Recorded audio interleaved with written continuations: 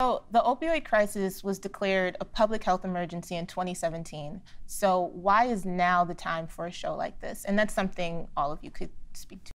A lot of the show takes place in the early 2000s, and we see this growing, but this is still very large, very urgent public health crisis right now.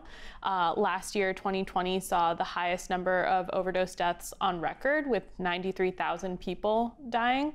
So it's certainly just as much of an issue now as it was then, if not more. And some of that has to do with the pandemic, but some people are saying, you know, public health experts I've spoken to, that the deaths were going up in early 2020 before COVID hit as well. So we can't say, you know, this was a blip. This is something that's continuing to be a problem.